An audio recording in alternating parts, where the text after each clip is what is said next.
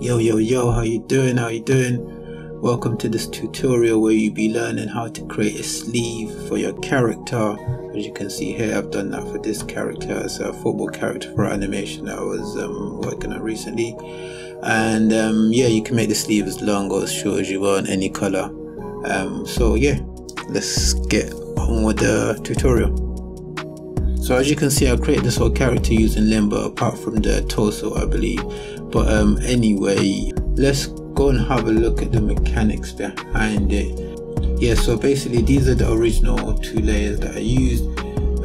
If you want to learn more about that, I'd suggest you check the Limbo website itself. They're pretty good on showing you how to do this, and it's pretty simple.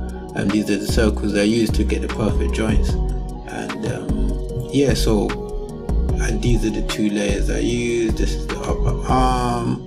Oops, what am I doing? There we go. This one here is the lower arm, and this one here is the upper arm. As you can see, and both of them together create the hand, right, using the circles as shown below.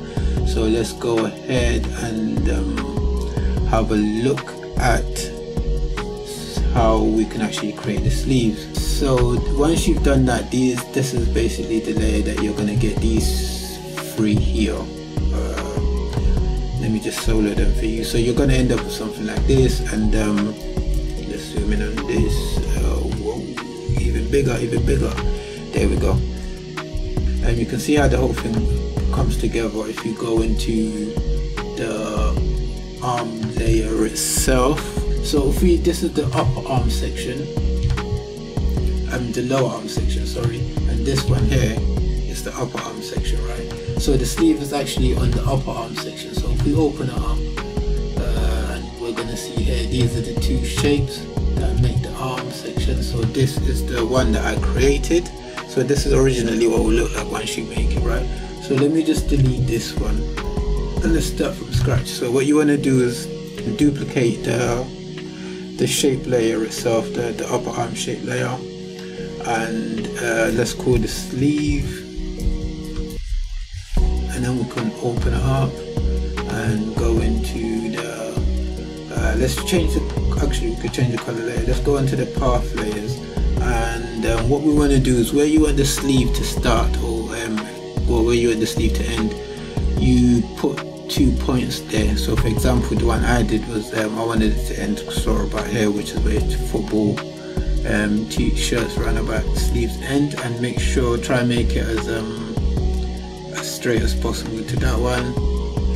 And so basically all you're gonna need is the upper part here. So you don't need the rest, so you can go ahead and delete, for example, this one here, and I think the last one is this one here, right? So let's change the color so that we can actually see what it is we're doing, not stroke. Let's go to fill. This is the original color. Let's make it let's say blue. There we go. Look at that, nice Chelsea color there. If you're anyone's a Chelsea fan or any other team that wears blue. So you can move the wrist layer, and you have a sleeve that already moves with it. There you go. Wow, same kind of movement, right? And no matter what you do, how you move the hand, the sleeve's gonna move to it, just like it's another layer that was originally there. So like I said, you can change the color here, you can add a stroke to it if you want. Oh, and another good thing about doing it this way, I'll show you, is basically if you grab the pen to there we go, hold the Alt on Mac, I'm not sure exactly what that is on Windows. If you click on any one of these points here, the 2 points, here's something very important to remember. You never need to touch this upper one here, right, because it needs to align with the original shape. This upper one as well, never need to touch it. What you want to do is grab this one here, I'm using a pen to an Alt, and then you can move it around to change the shape to any shape that you want it to.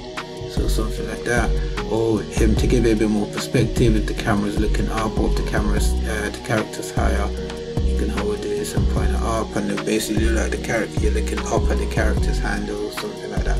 But that's the good thing about this. Oh, for most times I'd imagine you'd want to keep it straight like that.